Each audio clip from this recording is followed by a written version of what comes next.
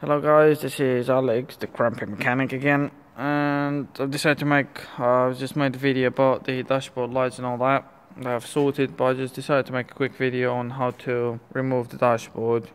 A lot of people are struggling with it. So the first thing you'll have to do is take this off.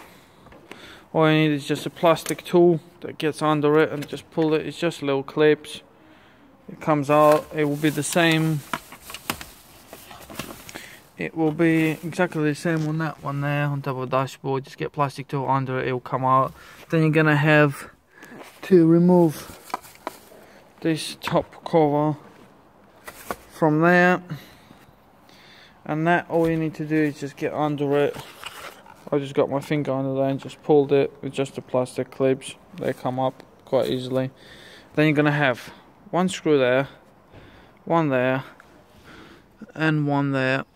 And you're gonna have three there. You'll see them quite easily. Then there's gonna be another three screws on that air vent. I'll show you from top. It's gonna be one there, and another one in the end, right in the end.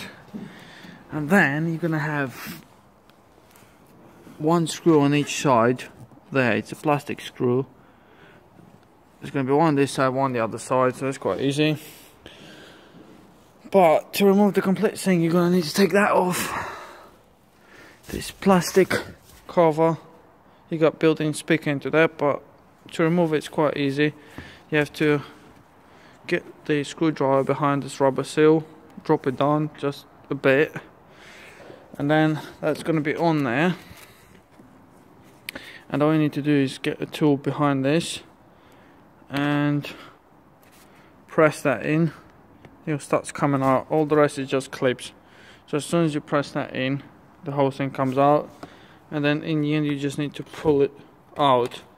Just wiggle it a bit, it will come out. Same thing on the other side, because that will help to move it. But I've discovered that you don't really need to take the other side off, because all you need to do is get this bit off. Once you take the screws out, this bit, you just lever it a bit and pull the dash out.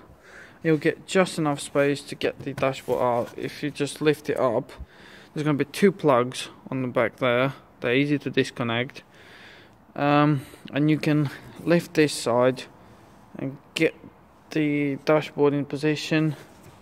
That one to take it all out as soon as you disconnect it, and that's the easiest way to do it, guys. So I hope this is helpful. If you've got any questions, just ask me, comment below, subscribe and like my videos, and I can help you out. I do loads of them, so any problems, just let me know, please.